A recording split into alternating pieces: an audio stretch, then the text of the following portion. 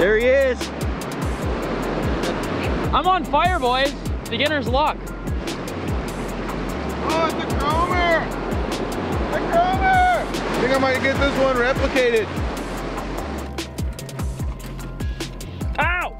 Oh, dude, he got me good. I got messed up, man. That's awesome.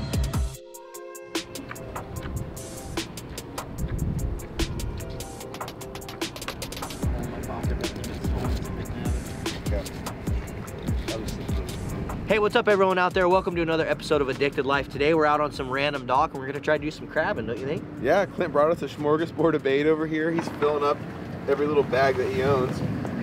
I'm pretty excited. I am excited too. I want to eat some Dungeness crab. We have our special guest in town still with us today, and this is something that he wanted to do. He loves Dungeness and he hasn't really had an opportunity to catch very many of them. He did down in Oregon, so we have Mav. He's living in his truck right now, traveling around the country, just fishing and crabbing and doing all sorts of random stuff. Get him a crab dinner. Exactly. So we're gonna drop a link down below to his channel, so make sure you guys go check that out and subscribe. And this is hopefully gonna be a fun episode. We're gonna drop these crab pots, then we're gonna head to the surf and see if we can get some surf perch. I honestly don't know what is gonna happen there because I don't really know what the surf perch are doing right now. You know, if the fishing gods are looking out for us, we're gonna have a couple good meals to make on the back of his truck deck tonight. Absolutely. Thanks so much for tuning in, everyone. Stay tuned. Hopefully this will be a fun one.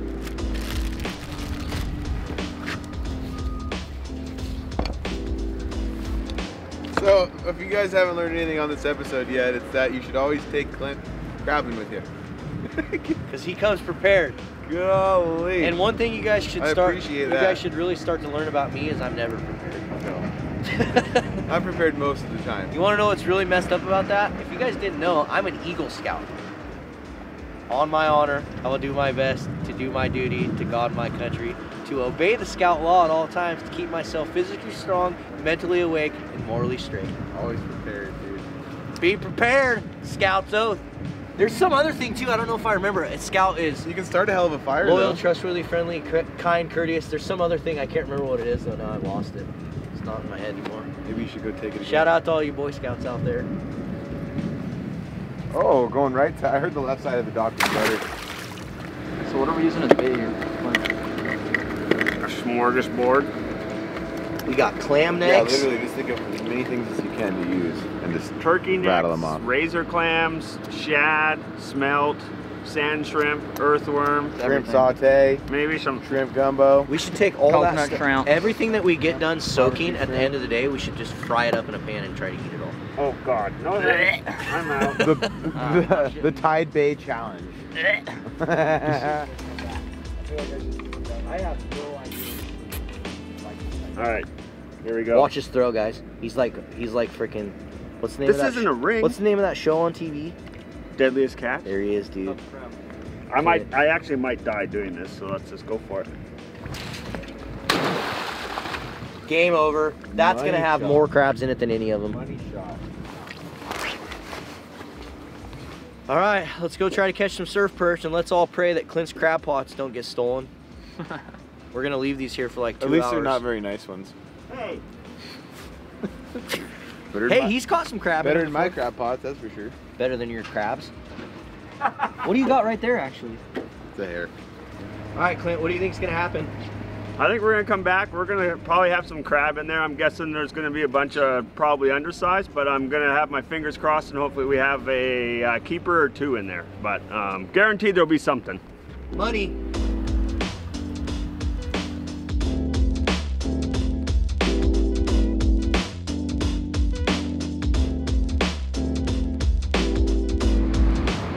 I've standing myself for weeks now. I know. Hey guys, that's all you do is grab your little crappie rig.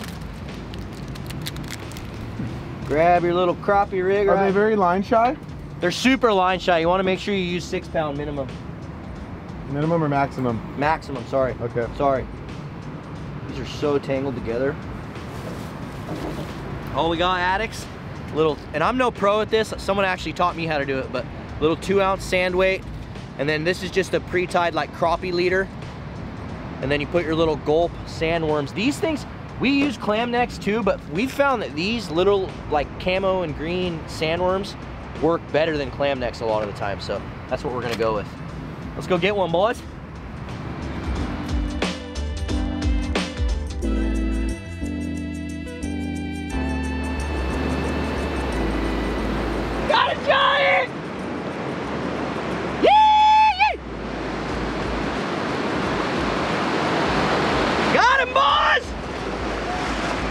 There he is. That's a good one.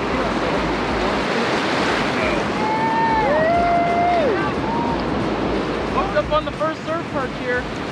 Wow. Apparently size doesn't matter here in Washington. That's impressive. Hey, we keep them this small or what? Oh.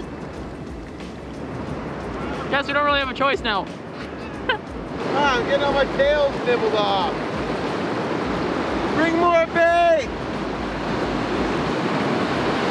see how close that was? What? Where I was just getting bit? Yeah. It was like, literally, Oh, really? yeah. That's kind of how it's been the whole time. Every time it washes up and gets chill like that, I'll start getting bites. Well, everybody, a little update for you. It's not that easy. Started off kind of hot. Marlon got one right away. Got two right away, actually. Clint's got them in his bag. But we're just kind of playing this, getting towards the high tide now. And again, I know nothing about surf perch fishing, but it seems to be getting a little more fishable as this comes up. So what happens, you guys see how all this sand's getting pulled off the beach. It pulls all the bait and all the worms and the clams and everything out for these little guys to chase and eat. So every time one of these big waves come in like this, I'm trying to cast into the flat water behind it where these fish are going to be sitting without dying. It's actually kind of fun. It's like an obstacle course. I think my reflexes are the first thing to go with old age, Sean. Keep missing these spots. Oh, he might have. It felt like a bite. Nah. Oh, yeah, I got one.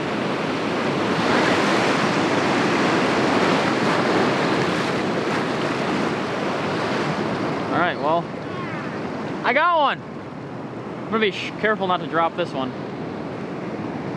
Give me that sandworm back. All right.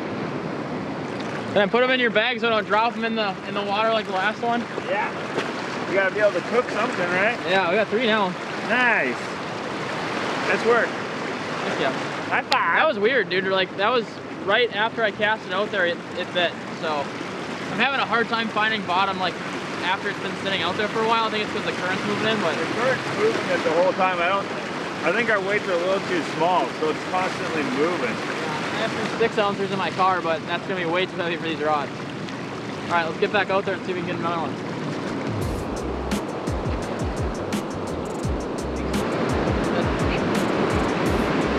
Come on. I'm on fire, boys. Beginner's luck. Wow, this is the smallest freaking fish I've ever seen in my life. Wait, is this really how big surf perch are? Come on, that's just sad. I feel bad for like killing this thing, it's so small, but it probably tastes good. I need your fish satchel. We're gonna really clean this small of a fish? I'm not gonna eat it. If you want to, you can. This thing is little, dude. I don't want it. I'm not getting any fillets off that. We're gonna let that dude go. Hey, buddy. That was about the same size as the one that I lost earlier, so I don't really feel that bad now. I got to actually hold that one in my hands and decide if I wanted to kill him. He's going home to his mama. Oh, it's a chromer! It's a chromer! I think I might get this one replicated. What a stud, eh? Put that one back. You We keep can it? land that. Put it back. We're not gonna land that. Like, he's so mad. Whatever, You guys. got clam?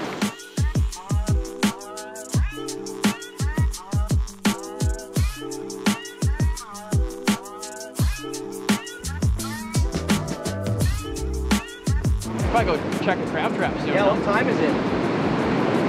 Yeah, let's do it. I mean, this was successful. Yeah, we got Hell yeah, time to cook them up, right? What do you think, addicts? A little surf perch action? Now hopefully we can go check our crab pots and we can find some big, fat, succulent dungeness in there to munch on.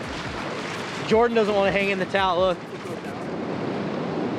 He's addicted, dude. He's addicted, no pun intended. Surf addicts coming at you. All right, what's going on, guys? So, if you're wondering what this big, long, black thing is on my truck, no, it's not a rod holder, it's a shower. This tube right here is 10 foot, and it holds about roughly 10 gallons of water in there. You can unscrew the cap on the other side there and fill it up with a garden hose. And I actually put a tire valve on this thing. I built this myself, by the way, as you can tell by the great glue jobs. So it's got a little faucet on it, and then it's got a spot where I can connect my air compressor here. This is just like a small tire slash like basketball, whatever you want, air compressor, just a little air compressor.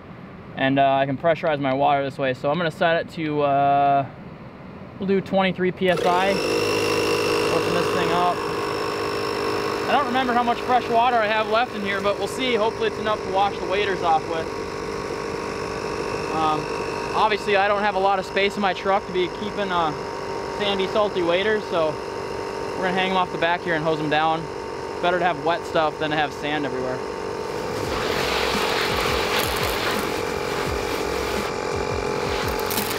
Like I said, I don't remember how much water I got left in this thing, so I'm gonna be kind of conservative. And as I was just telling Sean here, this is actually a multi-purpose thing.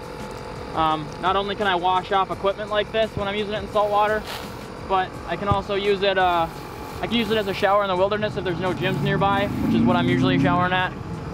And I can also use it to do some dishes on, so it's always nice to have the option to have pressurized fresh water whenever you're out and about. Something you overlook when you're living at home.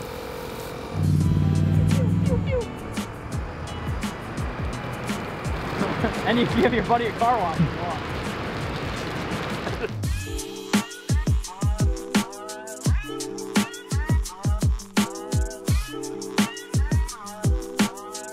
All right, everyone.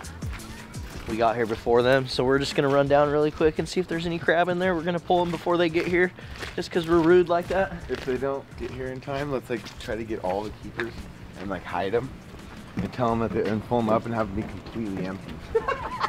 And they'll all be all sad that we didn't catch any of them. We're just kidding, they're all right here. Dude, Phil told me that this spot's hot fire, so you better be right.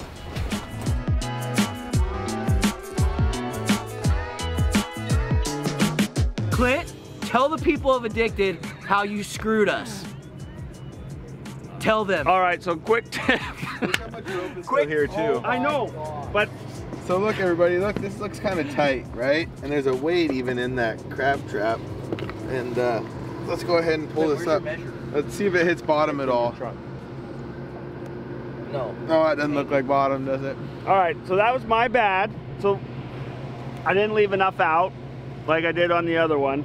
But with boats and stuff parking, you don't want to leave a bunch of rope out anyways that people can suck up or get drug out and their motors suck it up. So It's like 5 feet from the bottom still. So we dropped these while it was incoming tide and apparently tied it. It's still incoming tide. I know. That's what I mean. So we dropped it when it was incoming tide and the tide's continuing to come in and lifted our crab trap off the bottom. That ain't how it works. Yeah. The dock's getting higher and higher. He didn't leave more line out, so I didn't leave enough line, so as the tide came in and the docks raised, it lifted our crab trap off. Is that the one with the GoPro too? I don't know. Oh my god. Hold up and check it. It doesn't have any crab in it, that's for sure. So you might Clint, let's get this out for your viewers. You might want to film me. Let's get this out for your viewers. So as the tide came in and the dock rose up, our pot was hanging off of the side. Like 5 feet off, which means no crab. I can almost guarantee there's gonna be no crab. I got a fresh oyster for you. Go ahead, slurp her down. Is it oyster season? Yeah, Don't they those- just get Don't those have like a freaking thing? No. Like you can get seafood? No, It's still good. People do oyster shooters. It's They good do now? those, Yeah, it's smell it. It smells, it's fresh. Can I take the guts out and eat just the middle one? No, you gotta slurp the whole thing. That's how you do it. Alright. Yeah, it smells fine. It smells great, actually. seafood I'm kind of poisoning? jealous. I have to call the freaking. No, we'd eat them. That's like that one's the size you do eat raw. You wouldn't even cook those. Kind of jealous, actually. Pretty good. Sand. Nice and fresh. Lovely. Hey, you want to know what's cool? The one that he had hanging off the bottom was the one that had your GoPro in it. No, it wasn't. It was that one. No, it wasn't. We already pulled it, check. Yes, dude. There's your GoPro. No, it's not. All the Oh. all And the this, bait's we going. pulled this one, dude, and it has like 20 crabs in it. Come on, dude. It's okay, we already have. Oh, a lot of them fill out already. Yeah, because they were all too little. Yeah, that's what I'm saying. We may have 2 keepers, but I don't even know if those are keepers. If they're male or female. Oh, they're males.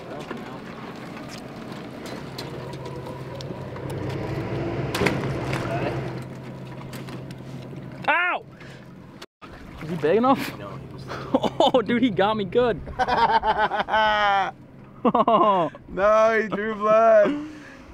I got messed up, man. That's awesome.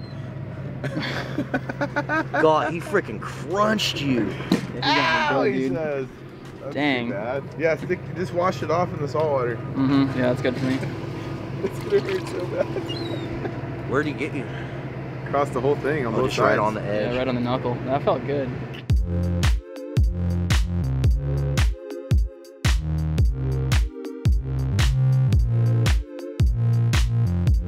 All right, well, because of Clint's mess up, what we're gonna do, we've changed the game plan a little bit. Me and Marlon have to get going here in a minute.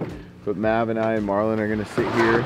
We're gonna cook ourselves a little scrumptious little meal here with the surf perch. So we're gonna do as much as we can, eat a little snack while Clint goes and gets more bait. But this is gonna be tasty. I'm excited. Where are those things? Let's cut them up. Don't mess with dungeness crab is moral of the story. They bite back. Doesn't have to be too sharp for some kind of whitefish.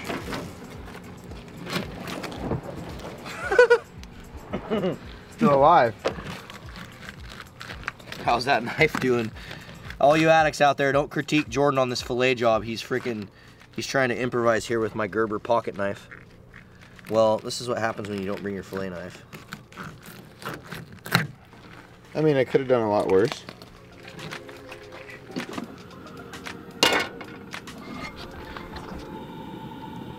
Really? Really? You're about to have me some freaking... What do you got there? Some breadcrumbs, dude. Ooh.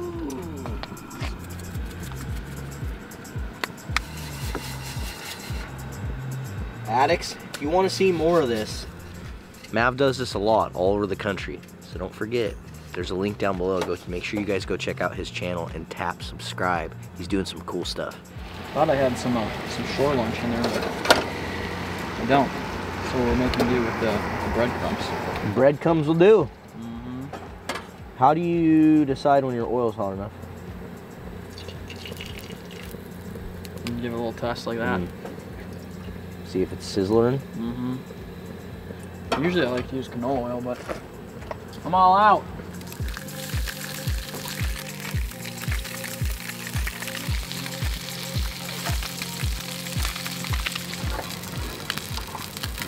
About to be tasty.